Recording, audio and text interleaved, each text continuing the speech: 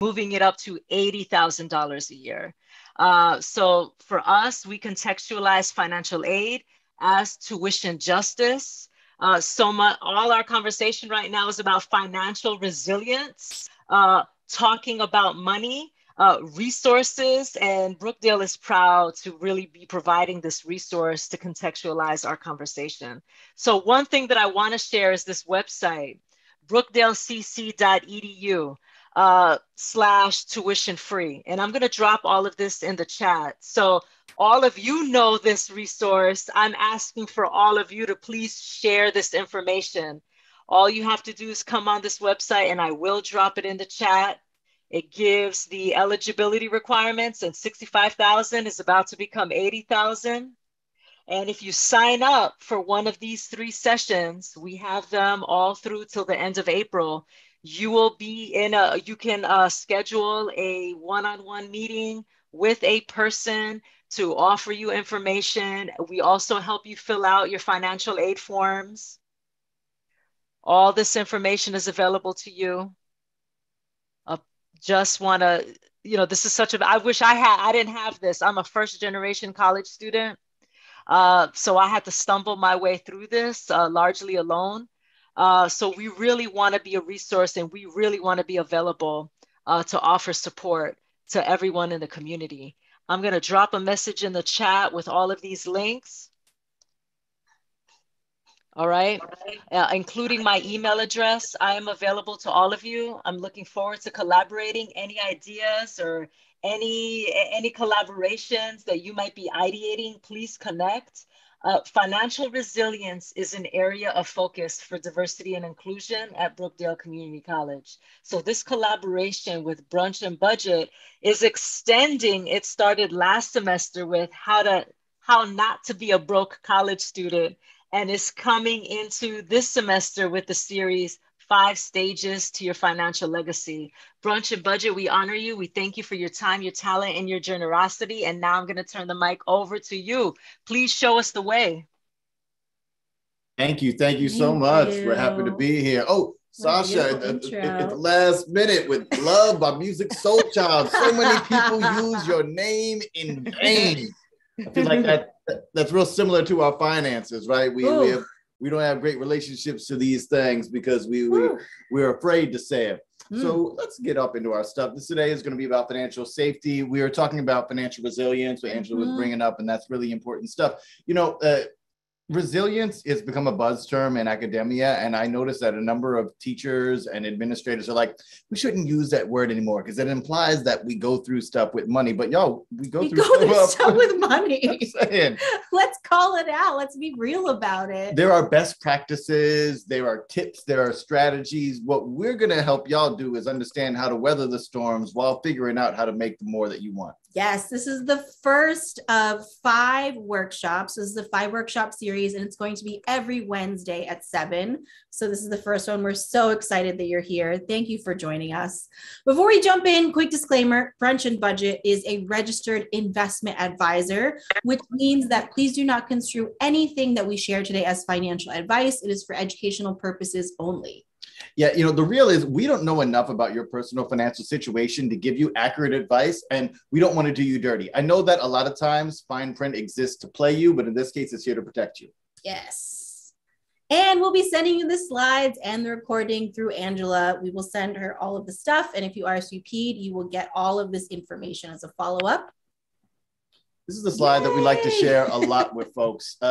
These are our expectations about everything, but especially stuff about finances. Like when it comes to our finances, everybody tells you that you're supposed to go to the right school, get good grades, get the right internship, meet the right people, and then you're rich. You're done. That's how it works, right? The reality is a lot more messy. It looks like the squiggle on the right. And what I want y'all to know about, it's not just about how our finances are messy because we have ups and downs and we have to get the resilience so we can understand how to deal with these things. Also, all the stuff that we talk about today and over the next few weeks is going to be a big old mess. Some of it, you're going to be able to relate to it right now and you're going to be able to apply to it. Some of it you won't be able to apply right now because you have life getting in the way, because you get busy, because you get tired, because you get bored, because you get distracted. It's all right. We just want you to keep your eye on the big black arrow in the front and not look at too much of the silly string that leads us to the place that we're going. And remember, the expectation is financial literacy, but the reality is financial resilience. And we're here to help you figure out how to keep moving forward despite any setbacks that you have. Right. All right. So I am Pamela Capalid. I'm a certified financial planner and accredited financial counselor. I've been in the financial services industry since 2008 when the Great Recession first started. I saw the whole thing happen. I am the founder of Brunch and Budget, which is a full service financial planning practice, and the co-founder of Pocket Change, which is a hip hop and finance program for youth. And hi, my name is Dialect. I'm the director of pedagogy at Pocket Change. I have been an educator and a creative freelancer for about 20 years now. All of the stuff that you hear us go through, you might be like, well, some of this stuff, I don't know if I know how to do this. I might do that wrong. It's fine. I did it wrong 3 times and we can talk about it. Yes. We invite you to not save your questions until the end. This is not that kind of workshop. We want this to be a conversation. So as questions come up as we go over any content, please share them with us. We're looking at the chat and we'll answer them as we go. Also, like we were saying about the information earlier, a lot of the time when you ask questions, and please feel free to ask specific questions, but the answer is probably going to be, it depends, because there are a lot of different situations. But sharing your questions as well as the situations that you've gone through, your statements and stories, will be helpful to everybody in the community. Yes.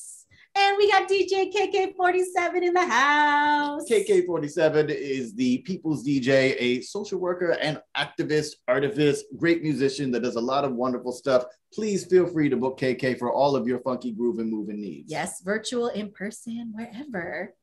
So Brunch and Budget, as we mentioned, it's a full service financial planning practice that literally started with me trading food for advice from my friends. We're part of a big artist community, and I was the only finance friend. I was in finance and people found out, and they would pull me aside at parties and say, what's an IRA? I need to check my credit score. I'm so afraid to look at my money, right? And the thing about Brunch and Budget is it's a place for us to find common ground, to break bread, and to really have real conversations around money. And Brunch and Budget exists now as a full financial planning service. We have the Sea Change group specifically for people of color. We've got the podcast that's available for everybody and free. We have a number of different ways that we can reach you. Yeah. One of the things that's really important for us to learn as we go through all this is to remember that getting a hold of your personal finance is a form of revolution. A lot of the stuff that we're going to be teaching you isn't a way to break yourself free of the financial shackles that capitalism and being in America and all the things that go along with it. What we will help you do is be able to get your head above water so you can think about the changes you want to make in life. If you're trying to go and live off the grid, you need to get a base before you can go and do that. If you're trying to change the game, you need a base before you can do that. If you're just trying to live through this system and have a nice day, these basics will give you the base so that you can start to do that. Yes, and we're going to be talking about all of them throughout this series, aligning your spending with your values, prioritize having a savings cushion. Yes, even above paying down debt. That is coming up in the next workshop. We get deep into that next time. We do. Learning how to invest, filing your taxes. How many people have back taxes? We've had a lot of clients who've had that and been like, I feel like I can't move forward. Right? Freelancers, especially artists, we've been given so much bad advice on how to handle our taxes that it puts us in arrears. Yes, and having an estate plan, we are definitely going to be focusing on that in one of the workshops. It's not just about accumulating wealth. It's also about protecting it and being able to pass it on to the next generation. Yeah, so with all that said, what we're going to be going through these 5 financial stages is first the safety stage, which is today. Then the sustainability stage. Stability stage. Excuse me, stability. Then sustainability. It's hard. I know. Then financial independence. And then once we're free, about the legacy. Yes. And Karen, who said, yes, I need help investing. We definitely have tons of workshops and podcasts on that as well. There are a number, we mentioned the podcast earlier. So if you want to do a few deeper dives into the stuff that we just bring up here, and we also have interviews with people a bit smarter than us who can explain some of these concepts. Yes. If you want to follow along, we have a worksheet that will apply to all 5 of the workshops coming up. Dialect is typing the link in the chat, bit.ly/BNB stages. I got to put that HTTP in front of it so that they. Oh yeah, so there's a little hyperlink. So it's clickable. You know, I always be forgetting to do that, John. And the 2 slashes and everything. Yeah.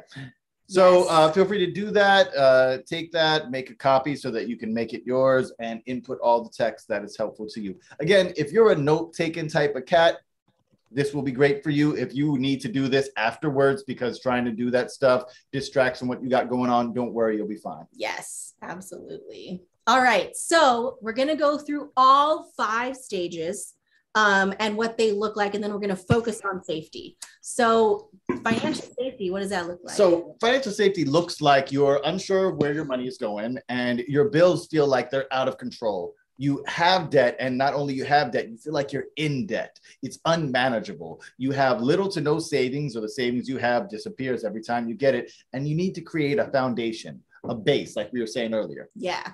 So the goals when you're in the financial safety stage are about starting to save regularly, organizing your bills, your credit, and your debt, just knowing where everything is, and building habits. That's a huge thing with financial safety, as well as starting to learn financial terms and feeling comfortable advocating for yourself. Also in the financial safety stage, you may find as you're organizing everything that you do need to find ways to increase your income. I know a lot of this is much easier said than done. And that's one of the things about the safety stage. It's like, it feels like it's like when you're watching Jeopardy at home and you're like, I know all the answers. Then you get up there in front of the lights and everyone. And, it's a lot. Once you get past the safety stage, you're going to be in stability. Yes. And that looks like having a savings cushion. So having money in savings regularly, your debt is not increasing. So you figured out a way to stop using debt. You start learning more about investing in the financial stability stage, but you still are one paycheck away from financial trouble. So it still feels like paycheck to paycheck, but there are things in place where you feel like you have a foundation. And this, by the way, is regardless of your income level, because even if you're getting a big income, if you don't know what you're doing with it, you can still be a paycheck away. We have clients who are in the 6 figures who are actually still in the financial safety stage, believe it or not. So that's why our goals are, once we've built some habits with the safety stage, to maintain those habits, because if we don't maintain them, then, what's the point? Increase these savings. Start creating a debt pay down plan, increasing your credit score as well in accordance to your timing for the stuff you're going to need to use it for, building confidence in your investments, because investments are a thing that even when we're doing it, it makes us feel like we don't know what we're doing. Yeah, for real. Put together some insurance, all the insurances you need, and always continue to increase income. Yes, insurance is all about protecting your wealth.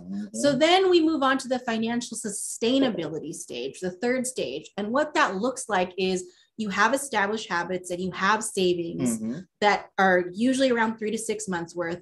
You can comfortably auto pay your bills, which is like the best feeling, right? Where you're like, oh, I don't have to worry about that bill coming out because the money is just going to be in my checking account.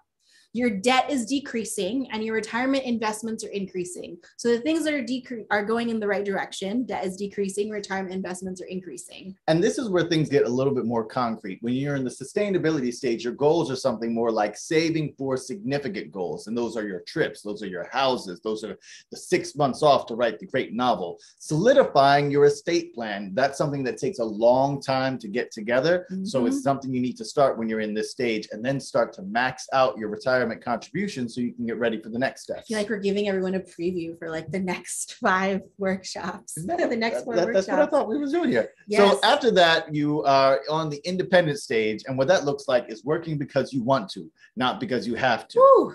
Which is like, you don't have to wait till retirement for that, y'all. Talk about easier said than done kind of stuff, right? You're talking about not having credit card debt, or not even really being worried that much about your credit cards and your credit card debt, and having enough saved that you can fund extended time off, that you really aren't dependent on your income sources anymore for doing what you need to do. Yeah, this is like giving yourself a sabbatical, taking mini retirements, taking 6 months off, a year off to figure out what your next thing is. When you're in this stage, you have the ability to do that. Yeah, this is the thing where, we're reaching into the area where our income is not the thing that's bringing in the money for us, that our investments are where we bring in our money, rather than the labor. So your goals in financial independence are to start exploring other investment opportunities outside of what you're currently doing, to determine what enough is for you. Because that's the other thing too, is financial independence can be much closer than it seems, because your version of enough might be lower than someone else's version. Yeah, just like we were saying about how you could be in the safety stage with a 6-figure income, you could not be in a 6-figure income and still be heading towards the legacy stage. Yes. And what the legacy stage looks like is your investments are funding your lifestyle. You're contributing significantly to your community. So you have an understanding of what your values are in terms of how you want to share with your community. This is my favorite. You don't even need a credit score. That's how good you have it. It doesn't matter what your credit score is anymore. You just have access to things. Well, I mean, that's the thing where, like, you know, people talking about like the hobnobbing with the billionaires and the oligarchs is like they don't actually. You ever got a business card from somebody where it just says their name? That's when you would not spot in the legacy stage. Yes. Your goals that are to formalize how you're going to show up for your family, for your community, for the world. What change, what power, what ways are you going to use the platform and the things that you've accumulated to make what you want to see happen in the world? This is how you're going to make your wealth generational. This is how you're going to pass it on. And this doesn't have to be Carnegie huge to be something that's significant. Yes, exactly. All right. So a lot of this is going to be about you digging into yourself and asking questions and being real. So ask yourself why you are interacting with these systems. Ask yourself why you have to deal with health inequality, discriminatory practices, the racial wealth divide, actual factual capitalism all up in your behind. Yeah. And then we want you to ask yourself about your relationship with money. Yes. So imposter syndrome, which we all have, right? Habits, understanding the thing about habits that's tough is habits are generational too. Right? So things that you just do without thinking about it are probably things your parents did and their parents did. And so examining that and learning and unlearning habits is going to be a big part of this. Hustle and burnout. So getting to the point where you're like, I don't even have the time or the space or the room to think about this. How can we build space? How can we make room to prioritize this? And internalized depression, right? Yeah. And another thing to bring up about the imposter syndrome stuff, that's definitely, while we all have it, it was given to you. It's not like a thing that came natural in us. Like I know. Speaking of internalized depression, springing forth from our souls. Yeah. The thing that's so tricky about imposter syndrome is they call it a syndrome when really someone told us that in some way, whether directly or indirectly, right? Folks have been telling us that we can't do it so long that we start to believe them. That's just good listening. Yep. So to talk about the things that folks have been telling us for a long time, remember that historical racism has so much to do with historical and ongoing racism has so much to do with everything regarding finances here in this country. It was the reason why it was built this way, and it continues to be the reason. I think this has been making the rounds a lot lately about how the reason why folks get paid so little and rely on tips comes from anti-Blackness from way back in the day. There was this quote here from this cat. I'm not even going to say his name because, you know, forget that cat, but talking about how taking a tip is a token of your inferiority. And people carry these mindsets today. And it's one of those things that comes from anti-Blackness and then affects even non-Black folks. So even if you aren't Black, you still have to worry about these things. Yeah. So this is just a small piece of the systemic stuff that we're all really dealing with. And we want you to know about this kind of thing, that we all have these nagging feelings that it wasn't just us. And we want you to remember that you're not wrong, you're not stupid, and you're not alone. Yeah. All right, y'all. We got a little quiz for you. Yeah, to make you feel alone, here's a pop quiz. It's real easy. It's a 2-question quiz and you can't get it wrong. Yes. So please share in the chat. Share in the chat your answers once you get 1 and 2. It's just A or B for each one. So you'll be answering A, B, A, or B. Yes. So question 1, which phrase do you relate to more? Do you A, think more about what you have in the bank now and it doesn't feel real until it's in your account? Or B, are you usually spending the next check in your head before it hits your account? And then for 2, which phrase do you relate to more? Do you A, tend to plan ahead? Or B, tend to deal with things as they come? Yes. And KK will throw on like a tune for like a couple seconds, or maybe I'll do it. I love all the always answers. Of course, A. The A is no one breaking. I was just talking about that. I love it.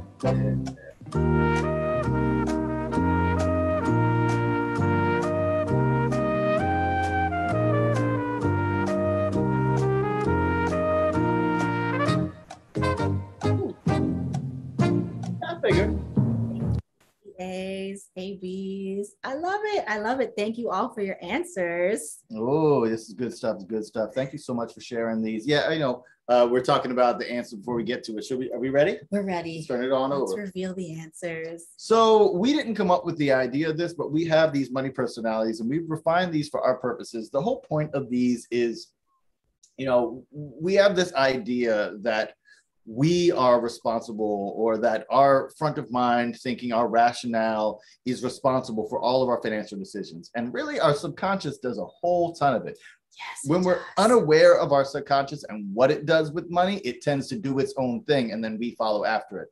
Understanding these money personalities is understanding these tendencies that you have. This isn't the totality of your being, and this isn't something that you have to worry about changing or finding the best one. These are just your tendencies. These are feelings you tend to have when you make purchases or you decide to save money. And if you have an understanding of them, you can better interact with them to get what you want.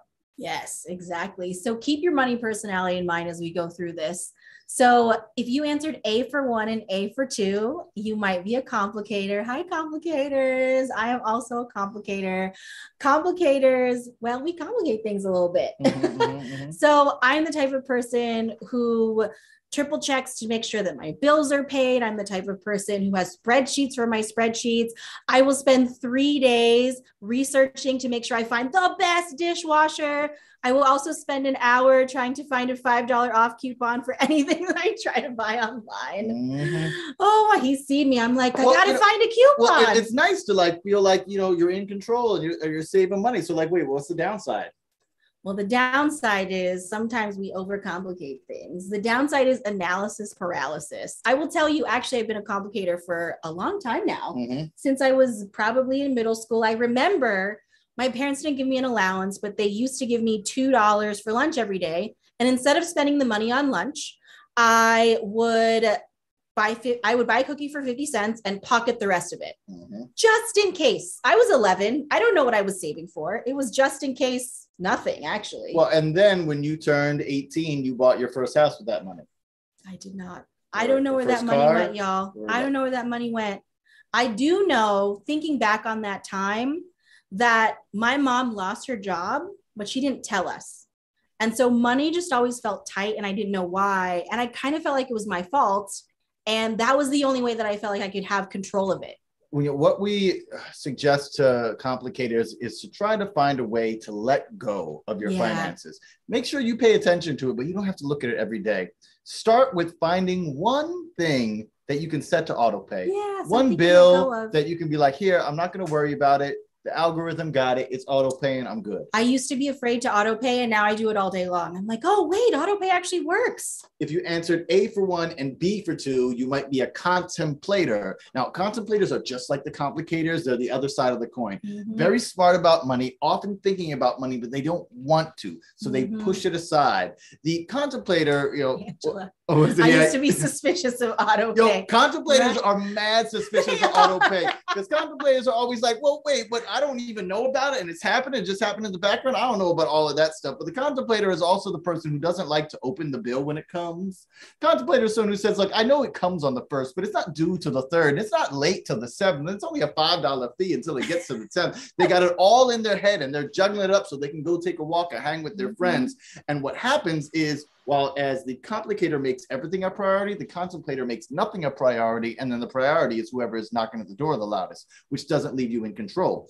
The thing about contemplators, though, contemplators are great at improv. When it hits the fan, contemplators are in their element and know how to move and maneuver.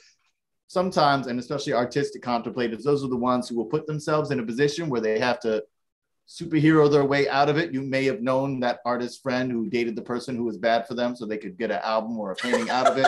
Contemplators tend to do that with their money. Great, though, at improvisation and making it happen when it's a mess. Contemplators, we also suggest that y'all find a way to automate one of your bill pays, but it's not so that you can let go. It's so that you make sure you don't miss anything. Yes. We ask y'all to auto pay your minimums, especially if you have on these credit cards, auto pay these minimums, because, hey, if it hits you and you go negative in your balance, you'll be hit with whatever fee. And that sucks, but it doesn't suck nearly as much of having 7 years of broken mirror bad luck on your credit score for having paid something late. I like Sasha. I'm paying the last day before the late fee. She's like, I know when that last day is, and I know how far I can take it. That's what I'm saying. It's like ultimate procrastinators, but it doesn't mean that you're dumb or you don't know what you're doing. Yeah.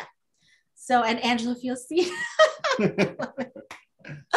If you answered B for 1 and A for 2, you might be a paper chaser. And paper chaser's solution to their money problems is, I'll just make more money and it will solve all my problems, right? Right. You see, it makes it seem like this is the right money personality. But yo, let me tell y'all, especially people who have worked for the city, when that $10,000 check is now 6 months late, what you gonna do? Or with paper chasers, the thing that I've seen is they're like, I want something and my current job doesn't, I can't afford it with my current job. So instead of saving for it, I'm just going to get another job. And I've had paper chasers who have like 5 different jobs. So they're like, well, this money's going to go over here, and this money's for this thing, and this money's to pay off the credit card debt for this other thing that I bought. Paper chasers often think that having money saved is a waste of that money, and that their money needs to be in motion and making money for them. Tiffany, yep, guilty. Yep. You are so good at seeing opportunities and making money and figuring out how to keep the money in motion that it feels like having a pile of money sitting in savings is a waste. It feels like it's doing nothing. So what we ask you to do as paper chasers in particular is to figure out how to prioritize savings. And sometimes that might mean thinking about your savings account as another stream of income that you can tap into just in case your plans didn't go according to plan. That's what paying yourself first means. Yes. People be telling you all the time, pay yourself first. But you're like, what does that mean, pay yourself first? I got to pay bills. I got to pay for stuff I want. What do you mean? Paying yourself first is taking like an actual, here is a bank account that is yours, and you're going to put money into it before you pay other people so you can take care of your future self. Exactly. And if you answered B for 1 and B for 2, you might be a money monk. I'm a money monk. Yeah, I'm a money monk. A lot of creatives, a lot of educators are money monks. And a lot of money monks are the type of people who are like, I feel like all of these, because money monks tend to be chameleons. To disabuse you of this whole money changes people thing, it's not that money monks hate money. It's that we think of money as a tool. We think of money as a thing. And, we don't have, it's not my money, it's the money, and I'm in charge of where it goes next. To be real about all of these money personalities, to get into the money monk thing a little bit, a lot of this comes from pain and sometimes real for real trauma. And it's our reaction to it. I'm mixed race, which matters for the sake of the story. When I was 10, my dad died. My dad is white Jewish, my mom is Black. And I found out that my dad's family was racist.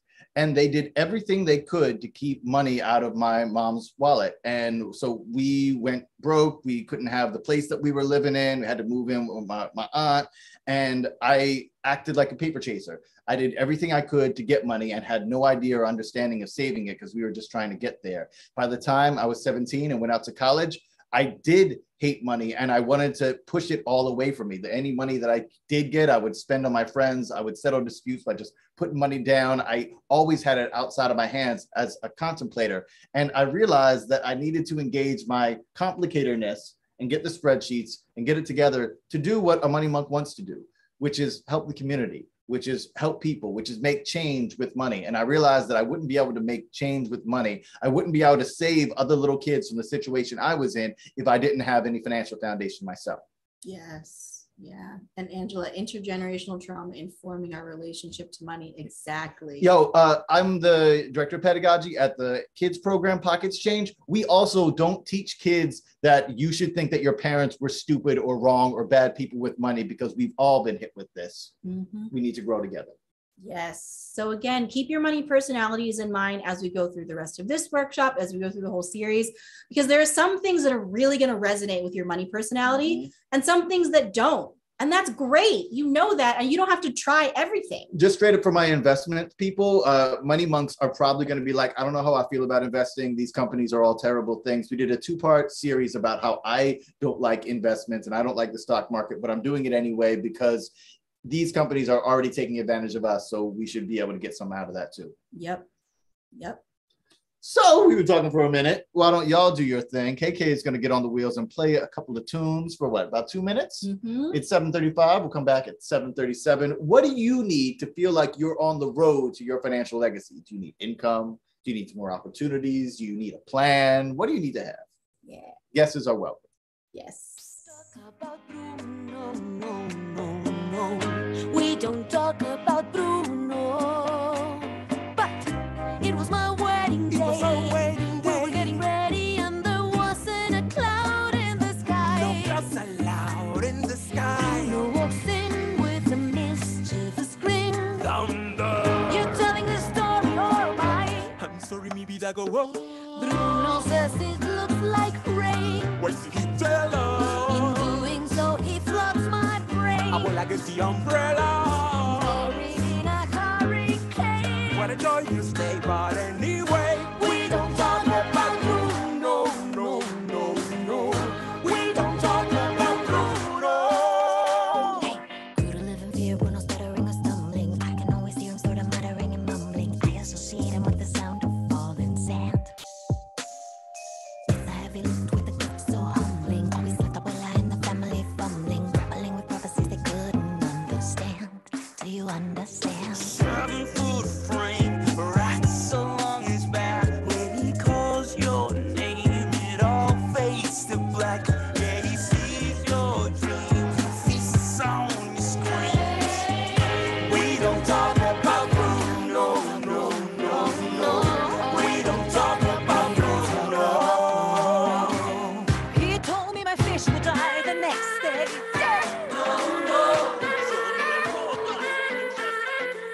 A mí me gusta trabajar, trabajar. Work hard, get money, black cars, be fly. A mí me gusta trabajar, trabajar. I ain't playing no games, yo no estoy por jugar. Yo no soy vaga, tú sabes que yo soy Oh, mala. y'all, thank you for sharing. Yo, Thank you, DJ KK47. KK47, blazing up. Angela, I want your "We Don't Talk About Money" parody song. Yeah, we don't talk Get some about drama money. department folks together, knock that one out. We don't talk about money. I'm ready for it. So good. Thank you all for sharing this. I know that a lot of this is asking you to be vulnerable about money stuff, which you were like, hey, I just came up here for some tips. And it's really important for us to be able to do that so that we can be honest with ourselves. Just like with everything else about like your health and all this kind of things, if you aren't real with yourself about where you're at with your money, you're going to keep butting your head against the wall. So thank you for y'all, really. Yes, thank you for sharing all this. I see a lot of people who need a plan, who need more income, who need opportunities. They have a plan, but they need another piece, better financial literacy, investing. This is all stuff that we're going to be talking about. Thank you so much for sharing all of this. All right, so if you go back to your worksheet, you'll see that at the top, there's the stages, which we just talked about. And then there are the 6 money topics, and it's about mastering each topic at each stage. So the first topic is earning, income, taxes, career. We spend, I think, the sustainability workshop specifically on income and how to grow your income. Then we have spend, which is your bills and your discretionary spending. So this is about organizing and knowing where all of your money is and where it's all going. Then we have save, which is about creating savings milestones. I feel like that when it comes to saving, there's these like tips and rules of thumb, and we're going to talk about how to actually make it into bite-sized pieces. A thing that we Googled to see if anyone else had said it, and I guess they haven't, is that saving is an action word. You know, we think of saving as this thing that just sort of happens. It's the act of not spending. It's what you leave left over in your savings account. And that doesn't teach you the habit of saving, and doesn't build you into being a good saver, and that doesn't create financial resilience.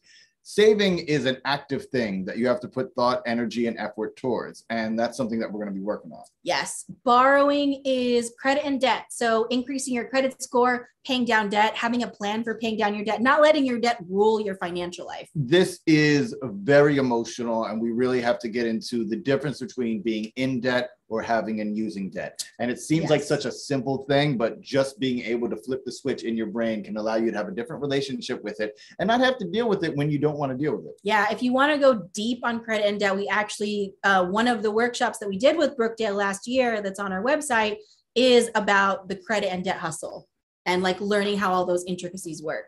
And then we have invest, which is stocks, bonds, and real estate, really understanding how to start investing, understanding the terms, and doing investing in a way that minimizes your risk and maximizes your reward.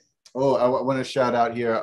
I keep hearing wealthy people talk about leveraging debt, and I don't understand what that means. Oh, yes. This is exactly what we're saying. Yeah. Yes, yeah. We're going to dig deep into it. You know, easy way to talk about this is you don't buy $1 million house for $1 million, even if you have $1 million in cash. You put down the down payment, and then you get yourself on a mortgage, and then you got enough money left over that if something bad happens, you can handle it, or you can put money down on another $1 million house. Yeah, exactly. So leveraging debt, one of the ways that we have the easiest access to it is a mortgage, right? You get to buy a very expensive thing and take 30 years to pay it off. Yeah. And I want to go back to Angela's comment. We have to demystify the conversation. We are taught not to talk about money, and the lack of transparency is intentional to keep us from sharing information. Yes. I think in your first job, didn't you have it in the contract? Yeah. If I shared my salary with another employee, I could get fired.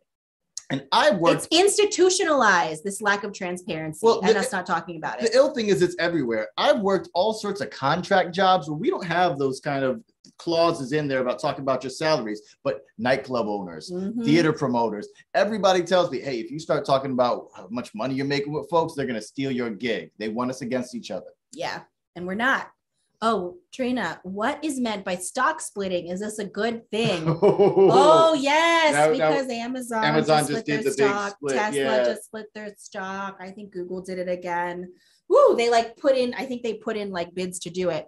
So stock splitting is basically stock has gotten too expensive for the average investor to buy. So to get more people able to invest in that company, they split the stock. So instead of one Amazon stock, you have, instead of one Amazon stock worth $2,000, for instance, you have 20 Amazon stock worth $100. It's a thing that they made up so that more people can give them money. It's like basically inflation on a personal scale. Apple did that. That was the last big one that I remember, I think. Apple did that maybe like 10 years ago or something. And this is a time where like a lot of retail investors like, oh, let me buy now because I can afford it. One thing that I will say about like, is it a good thing or a bad thing? When it comes to the stock market, there's this idea that single events are going to make big changes in portfolios, but the stock market is more like a giant rampaging Leviathan. And the entire beast, not just the teeth or the fins, is what's going to move forward and, you know, get everybody their stuff or take away everybody's money. Exactly. NVDA, I don't know NVDA. Yeah, so stock splitting is literally just saying instead of one share, now you have 10 shares and they're worth the same as the one share, but now it's split over 10 shares. Yeah, the tendency is that those shares are going to go up because they're splitting it because of demand. Yeah, exactly. That's the goal. So Eleni asked, what is the equity involved in stock splitting? Like, do you have more equity? You don't have more equity. See, no, that's a great question. That is a great question. Like, do you have more equity with one of the stocks versus the others? You don't. It's the same amount. It's the same dollar amount, but instead of owning one of them, you own however many they decide to split that one into. That's what you say about it being kind of fake. It's like kind of a fake, tricky thing that they're doing to try and basically get more money from investors. Yeah, which brings us to bring us back a little bit to the money topics: investing, stocks, bonds, real estate. What are you investing in, and where are you allocating this money that you got? Yes, and then the final topic is protecting. So make sure that as you accumulate wealth, you're protecting it along the way. And the ways to do that are insurance and estate planning. All right, so back to the worksheet. Again, if you just joined us or you haven't had a chance to download it, the worksheet is bit.ly/BNB stages. I'm putting it in the chat again. And then this is these are the categories and these are the stages. The thing that we're looking at right now is the save category, the save topic. This is the thing where eventually you're going to be looking at all of them in everything, but we think that it's important for you to start with a topic, figure out where you're at with this topic before you move on to the next one. When you start trying to do too many of them at once, it kind of gets to be noise in your head. Yes, exactly. And then Magali, what are the different classes of stocks, Admiral versus regular, for example? That is a good question. It's how expensive it is to buy the stock and then who has access to it. So that is a very detailed question that we won't be going over today, but we'll do it in a future workshop. So if you take a look at the save stage, if you take a look at the save category, in financial safety, it's all about building lasting savings habits. In financial stability, it's all about setting ambitious savings milestone. So first you have habits, then you have those savings milestones, which are essentially your savings goals. And then by the time you hit financial sustainability, you're hitting significant savings milestones. And then when you get to financial independence, your savings is actually supporting your lifestyle. And by the time you get to financial legacy, your savings accounts are a symbol. You probably don't need to keep putting money in savings account anymore. And your savings are actually investments. Well, and that's the thing, you know, the savings that you're doing is going and growing and making things. You start off building your lasting saving habits with an idea. The idea leads to repeated action. That repeated action leads to it being a habit. And then it's just common sense. Yes. All right. So share in the chat, which stage do you think you're at right now in the save row? It's 7:45. We'll come back at 7:47. I'll leave the stages and the saves all there for you.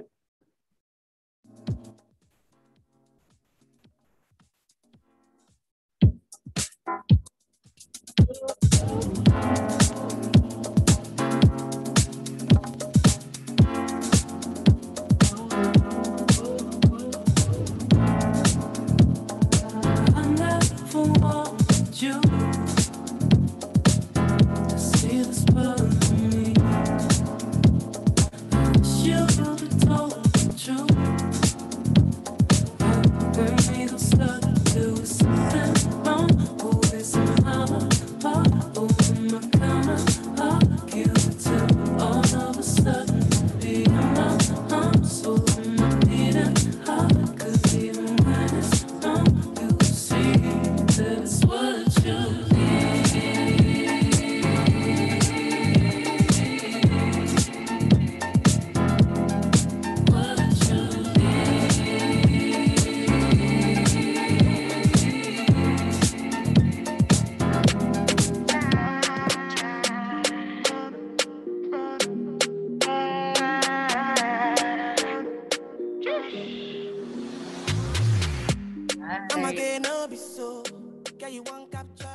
Thank you again. Vulnerability and being real. Again, this is the stuff where you got to be real with yourselves because they will determine the strategies that you're going to make. Yes, exactly. So I see folks in like I see folks in safety, stability, sustainability. We have an interesting one here, financial safety. I have an IRA, but no other savings. Yeah, I was going to shout that out too. That just to let you know, that happens a lot. Yeah, that happens a lot. And that also, the way to kind of think of this chart is to chart yourself in each stage for each category. So you might be in financial safety for savings, but maybe you're actually in financial stability for investing, for instance, because you have an IRA. Well, and all of this stuff starts off needing to be kind of concrete and needing to be kind of hands-off, and then it gets more hands-on as you go and grow with it. So for a lot of people, you weren't going to save unless you had a company saying, put together this account, and then we're going to make it happen. Right, exactly. And then Kathy, I have decent savings, but no plan to hit milestones. So it feels like a mix of safety and other stages. Yes. Yeah, I think having clarity on the milestones is something to really think about in terms of the intentionality of your savings. Because I know as a complicator, my instinct is to save because I'm afraid if I don't have money in the bank, then something catastrophist will happen. But I had no plans for it. And that's what happened to me when I was 11, was I was like, I don't know what actually happened to that money. I was saving just in case. Yeah, a student told me once, I thought this was so profound, if you don't make a plan for your money is going to make a plan for you. And that's what invariably happens. How many of y'all, I'll probably say this again, another one of these, but how many of y'all have gone to a place to buy a thing that you wanted, and then you get to the register and they're like, we're out of stock, and you end up spending that same money anyway? You ain't even get the thing you want. Yeah. You know, our bodies are very primed to spend money, and there are a lot of outside forces that help us do that. Yeah. Oh, Trader Joe's is doing it. Trader Joe's. Them Trader Joe's IKEA spots. I mean, we could go deep dive on how they created pathways and whole things to make it so that it's easy to do that. For real. Target. Oh, Target. I just don't go into Target anymore. Why usually they call it Target? Because they got you. They see you. You're the Target, I guess. Exactly. They gonna get you. Oh my gosh. Kelly, for real. They just won't let you out. And again, out. when we talk about plans for money, I am 100% sure that there was somebody at Target who was like, we're going to make it so that it's tough for them to leave without spending $100. That's our goal. It's true. Oh, Eleni, I have always saved everything I could, but due to fear and some money trauma I inherited, but I still think I was in the financial safety stage. Yeah. Well, just because you haven't spent the money, that's what I mean about the passive versus active. Just because you haven't spent the money, you have a bit of it sitting in your bank, doesn't mean that you can replicate that. Yeah, no, thank you for sharing that. Grocery store, buying stuff for my children. Oh, yeah, when it comes to family really be getting you too. The mall is the ultimate. So saving's really hard, y'all. Yeah. It's hard because really all of our social cues, like the cues, yes. Oh, go ahead. You got really excited. No. I love this one. I love this one and also don't love this one. So we do a lot of looking at behavioral science and trying to find all the real for real behind it. And we have zero social cues, meaning like when you get rewards from people where we talk about saving money, you will talk about spending money, be like, hey, Pam, I bought this new hat, right? I bought this hat. The only time researchers found this, that we ever talk about saving money is going, hey, Pam, I saved money on this hat. No, I didn't. I spent less money than I said I was going to spend. That's not the same thing as saving. Yeah, we don't get rewarded for saving socially. So that's why it's so hard. It's something that you're doing or keeping yourself. So if you're having a hard time saving, find ways to celebrate when you do save. All right, so let's get concrete here. Let's get concrete. Again, starting with the concrete so we can get to the feelings part. So when we're looking at the recipe for wealth, for save, right? Safety is talking about building lasting saving habits, right? Yes. The goal is that you're contributing to your savings regularly. And what we want you to challenge yourself on is getting that first $1,000 and keeping it in there. We call that a floor, raising your floor. Back in the day, they wanted to raise the roof. Now we raise the floor. Having a savings cushion of $1,000 and considering that zero, you don't go beneath that for any reason. And 2 out of 3 Americans do not have $1,000 in their savings account. And I know some people are like, well, what if stuff happens? That's actually a whole different account that we would like you to have. Like have that what if stuff happens savings account and then that other 1,000 that just sits there. Well, and if that 1,000 ever goes down, then you do everything you can to get it back up to 1,000. And I know that sounds like a lot to some heads. It's okay to start at, I'm gonna have a savings cushion of 100. Yeah. And then building that to 1,000. Yeah. Then we have stability. So that looks like setting ambitious savings milestones. Having the goal is to have at least 1 month's living expenses that you keep in a high yield savings account. And the challenge is to start figuring out what your 1 to 3 major concrete savings goals are. Then in sustainability, where you hit significant savings milestone, that means you can make major purchases and maintain your emergency savings. And the challenge is to create an ambitious timeline for one of those concrete goals that you have. Well, even when it talks about the ambitious timeline, that's starting in safety. When you're thinking about saving that $1,000, I want you to just not keep your eye. I think a lot of times they tell non-rich folks to just keep your head above water and tread water. I want you to think of that $1,000 as your first floor that you intend to raise. Oh, yes. Great question from Holly. Can you give us examples of concrete savings goals? Yes, I love that question. So they can be either things or dollar amounts. So for some folks, the idea of having a dollar amount in savings, like that 3 months worth of living expenses in savings or 6 months worth of living expenses, is motivating for them. And for some folks, it's I'm saving for a house. I'm saving so I can quit my job and, you know, take off for 6 months. I'm saving to be able to travel regularly every single year. Those kinds of things. Yeah, and I think that people should look at what 1 month's living expenses costs, because if you don't know, then you're just paying into something that you can't control. Yeah, exactly. So yeah, think of it as, are you someone who's motivated by numbers or motivated by specific things? Oh, and recommendations for high yield savings accounts. Great question. Yes, we love Ally Bank. Ally Bank is great. Ally Bank is great because they recently eliminated all of their overdraft fees. They don't charge any fees at all. Big deal. Including overdraft fees. Barclays Savings is another one. Marcus by Goldman Sachs is another one. I know it's by Goldman Sachs. Yeah, yes. but that's why I mention it. And then American Express Savings, if you're like, oh, I want a brand name. Yeah, well, you know, the thing about a lot of them is like a number of these online banks are made it so that they're high yield and they're easily accessible. They're just not ones that you're able to go into and personally talk to somebody. So if that's a problem for you, you might not want to rock with one of those. Yes, and high yield, unfortunately, during the pandemic means 0.5%, so 0.5% interest. It was around 2% before the pandemic, but it's still more than like your regular Chases and Wells Fargo's, which are like 0.01%. Yeah, I think Chase was 0.01 last time I checked. Yes. And as they raise, they'll raise for everybody. Yes, and Araceli, I have Ally, and I love the buckets. Yes, they have buckets. They have automated savings. They have digit-like savings where they like learn your spending habits. It's pretty cool. And then on the independent side for Save, your saving supports your lifestyle. The goal is to have enough saved to fund extended time off. And this again goes back to that concrete savings goal. That could be one of them. And the challenge is to really figure out what enough means for you and really think about that, because that will get you to the legacy stage where your savings accounts are a symbol and your savings accounts are repositories that you access so you can continue to live independently.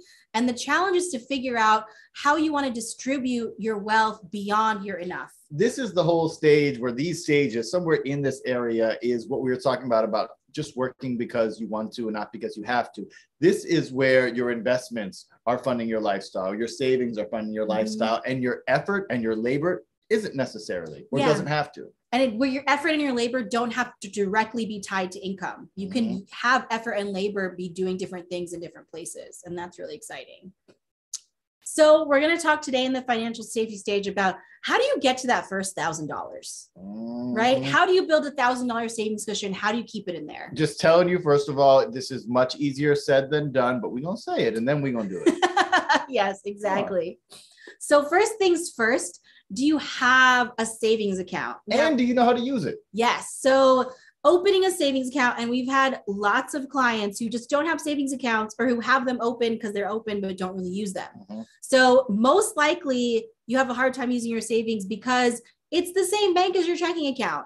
Because when you open that app and when you open that bank app, you like look at your checking and you look at your savings and you're like, okay, that's how much money I have to spend. I see Sasha's already ahead of the game talking about I have two. Oh, yes. So I think contemplators and money monks may not like to hear this, but when it comes to having savings accounts, if you have your savings account in the same place as your checking account, you're just going to slide that money over. You are. It's way too easy. It transfers instantly. So we highly recommend having a savings account at a place that's different from your bank account. This is why we also recommend high yield savings accounts. If it's stressful, then that's good. I have my money in a credit union in Pennsylvania that I have to make a phone call, and then they call me back, and then an email, and then I have to confirm some other thing, and then I don't get it for like 3 days. So I mostly don't bother with it. He totally forgets about that account all the time. Yeah, how can you hide money from yourself, right? How can you overcome the habits that you have and figure out other ways to be able to save? Because in the beginning, a lot of this stuff needs to be automated to get out of your own way. Yes, exactly.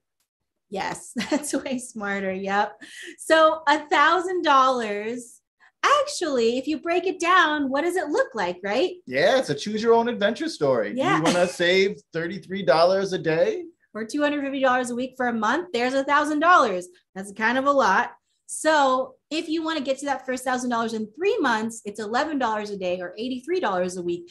And with places like Ally, you can actually set up transfers weekly. You don't have to save just once a month, right? And then if you want to get to that first $1,000 for 6 months, can you set aside $40 a week for 6 months? Just don't even think about it. Just set it aside, put it in that high yield savings account that's not connected to your bank. And can I ask you, those of y'all who are looking at this and saying this is still too much, $5.50 a day, $39 a week, can I ask you to make an experiment for yourself of like, what can I do to get to the first $100? Yeah. And that will be way less. I guess that would be what, 55 cents a day or $3.90 a week. And that feels stupid, right? It's okay. You're like, oh, $4 a week. This feels dumb, right? It's only dumb if you don't ever get to the $1,000, and you have as long as you need to get there. Yeah. If it takes you a year, if it takes you 2 years, that's fine. Building the habit will allow you to build your savings. I swear, you start off with this, I'm going to save 50 cents a day thing. And the next thing you know, you're like, that was actually kind of easy to save 50 cents. Maybe I'll save $1 a day. And next thing you know, you're over that $5.50. Yeah. I mean, I had a client who I suggested $50 a month. I was like, why don't you start there? And she was like, I don't even know if I can do that. Right. 2 years later, she's regularly saving $500 a month because she opened that savings account and she just started. And then when she got more money, she was like, oh, well, I'll put some more of it in my savings. You carved out a place to be able to save. And then you started the habit to do that. And that's really what this is to get to that first $1,000. Yes, it's all about habits. So where can we find the money? We have some ideas, and we also would love for you to share as we're going through this. What are the ways that you found to save? Yeah, well, we'll shout these out real quick, and then KK will put on a couple of tunes and we'll come back. So, you can automate your savings, even a small amount of automation, just like I was saying, that $1 a day stuff. You can think about saving more than once a month. Like Pam was saying, direct deposit straight into your savings account. Now, this is the John, y'all. This is the best. This is like giving yourself a 401k, basically, right? You're like, okay, kind of, right? Because with the 401k, it was so easy because you never saw in your paycheck, right? So you can actually set up direct deposit to split into your savings and your checking. However much you want to put in your savings, direct deposit just automatically puts it there. You never even see it. There's micro savings apps like Digit and Capital with a Q.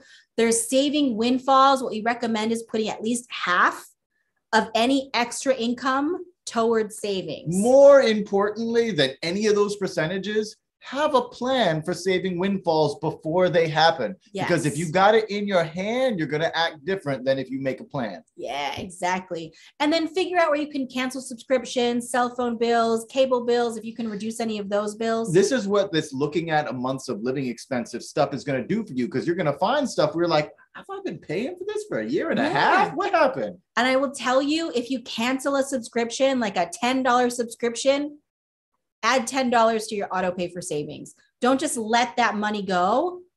Make it active and actively capture that savings. Cable is a ripoff. Yes. That's right. Yo, that's so real. I mean, who has cable anymore? Well, it's one of those things that, like, a lot of these things are ripoffs. And as true. I mean, Hulu and Netflix and Disney Plus and HBO Max. Well, what you're going to find is as you look at these things for real, for yourself, and you determine what's important to you and what matters to you, you'll be able to decide which ripoffs you're willing to take and which ones you're like, nah, you need to go. And also this last one here at the bottom, this is one weird trick that Visa hates, is prioritize your savings over everything. Over everything. Over your debt.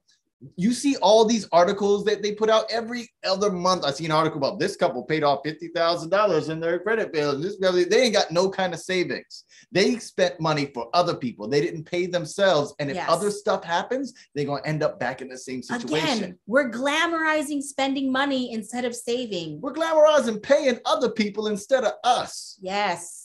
Tiffany, I have an account that I only put unexpected money into. Ooh. Oh, that's great. Tips, bonuses, tiny class action settlement checks. Oh, yes. That is awesome. That's such a great tip. I want to give everyone a couple minutes, KK, if you want to, KK47, if you want to take us till 8:04. DJ KK47. Yes. Run a couple of tunes. Please share the ones that you got going on.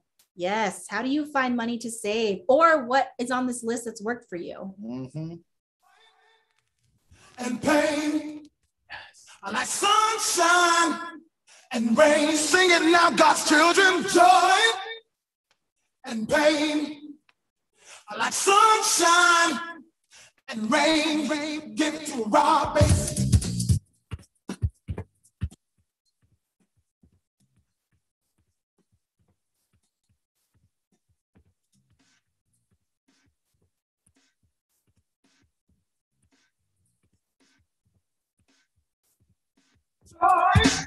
Pump it up. Pain. Come on, here we go. Sunshine. What else? Rain. Oh yeah, here we go. Joy. Come on, here we go. Pain. Pump it up. Sunshine. Yeah. Rain.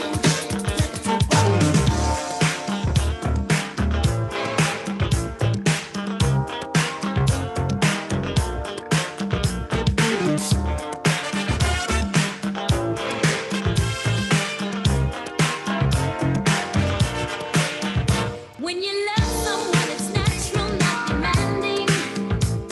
And that's one thing I'm proud to say I found in you. I'm so glad we reached an understanding.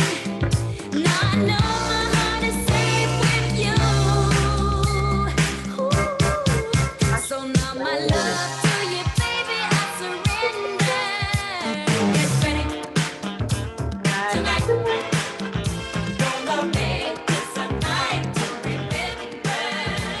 Get ready, oh baby, Question from Sasha. They charge for a checking account. I have USDA as my regular bank, so I have another account that I can actually, so that I have to have another account that I can actually visit a location. Oh, yes. Ally Bank does not charge. Ally Bank is the only one on this list that actually also does checking. Mm-hmm. Yeah, and they do not charge, and they reimburse up to $15 of your ATM fees. Yeah, but also Ally doesn't have physical locations. Oh, Ally doesn't have physical locations. Yeah. So you can't deposit. You can deposit checks Yeah, mobily. But I mean, same as USAA. Yeah, same as USAA, exactly. Yeah. So Ally is all online also. USAA is a really great bank to be working with because, they work for the troops so that they treat them a little bit better. They do. You have USAA. Yeah, I have USAA. It's really good. It holds you down. So we've been talking a lot today. Yeah, by the way, I'm loving all the love for DJ KK47. Yeah. I mean, come on, you pulled out the forgotten Rob Basin, DJ Easy Rock John, Julian Payne. Okay. Come on now. That's what we're going through here. I love it. So whether it's joyful, whether it's painful, the things that we do repeatedly becomes our habits. Habits become tradition becomes truth becomes common sense. That's why it's difficult for that family member to change a financial habit that is harmful and they know is harmful. You've been telling them for 10 years, don't be doing that. Why are you still putting your money in the envelope thing? The envelope, John, that they got going on, we can put it in the bank. And they're like, nah, because I got my system and my thing. These things become so ingrained. They are very difficult. That's why we ask y'all to examine these things. Figure out if your habits are helping you survive, or are they going to help you get to the next step? Yeah. Are they helping you thrive? Are they getting you what you want? Or are they just stuff that you're used to? So again, we want to remind you, personal finance is a revolutionary act. When you prioritize yourself, when you put on your own oxygen mask first, right? We like to say that savings is the financial version of putting on your own oxygen mask first. Then that's when you can start advocating for yourself, advocating for a community, and really starting to make change. Mm-hmm. Yes. So one last thing we would love y'all to share. And if you have any other follow-up questions, we'll stick around for a little bit afterwards. But share something you learned today that you plan on working on, implementing, integrating into your life. Let's let folks know what we got going on. Yes. Thanks for y'all being here with us too. We really appreciate it. It's been good. I've been loving all the stuff you're saying. Our contact info, if you want to learn more about us. Thank you, Wagner, for your email. We'll add it to the email list. If you want to get added to the email list, get reminded about these workshops, get our recipes for wealth, follow us on Instagram. You can text brunch to 33777. Yeah. And there are 4 more workshops. Yes. Every Wednesday, all through April, which is Financial Literacy Month, y'all. And National Poetry Month. Yes. So feel free to write a slam poem about financial literacy. Yes. Ooh, moving savings to American Express, banking info and splitting stocks. I love it. So good. All right. Thank you. I want to say thank you to Brunch and Budget. We have 4 more workshops, y'all. Please, Wednesdays, 7 p.m. I'm going to remind all the registrants. I'll send the recording of our session and the slides. Please invite your community. Please, if you work with students, please bring your students to this. Please invite their families. So this is a collaborative effort. Financial Resilience, 5 Stages to Your Financial Legacy is brought to you by Brookdale Community Colleges, Community College Opportunity Grant. Financial aid is tuition justice. Talk about money, talk about it. Thank you, everyone. Thank you. Thank you.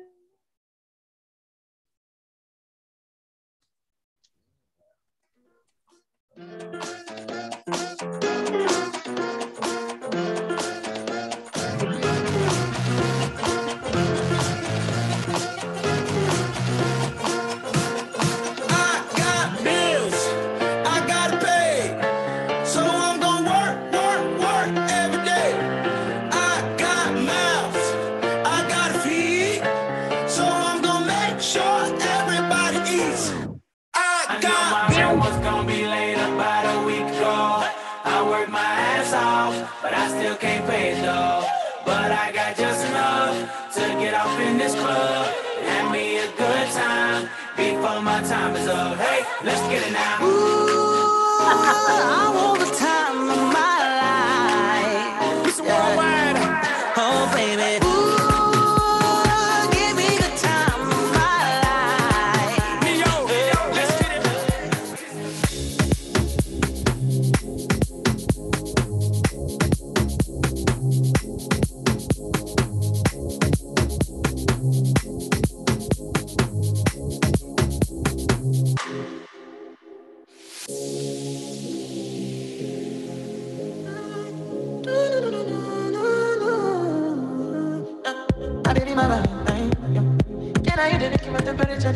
You leave me at night, I swear. You are like the oxygen I need to survive. I'll be honest.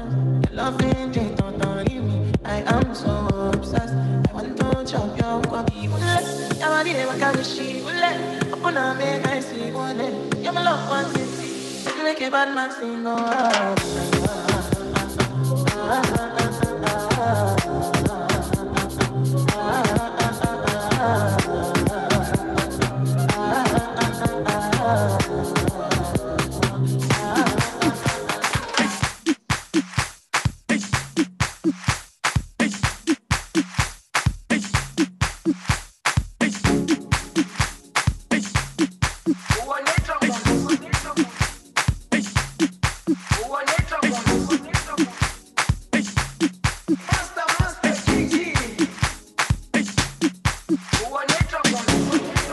Jerusalem, Ikayalami, Gilondoloze,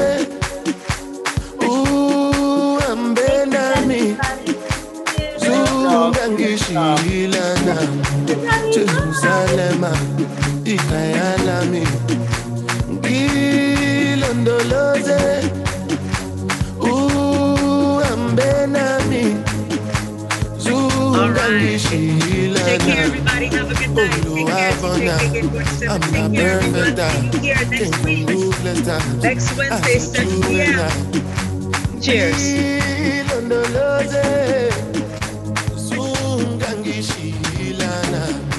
Look into my eyes, see pain and sacrifice. What's goes on my mind? Just trying to survive. Ilondoloze, Sungangishilana. Tomaka emo woro, oti woro si woro, emi won wa mi ni goro, toju ko oju o, me and teju soro, time see me solo, dati ikara si boro, datu ikorodu. Ilondo lo sé, Ilondo lo sé, Ilondo lo sé. Sunangishilana, dawo yami, ayikholana, uso wami, awukholana. Ilondo lo sé,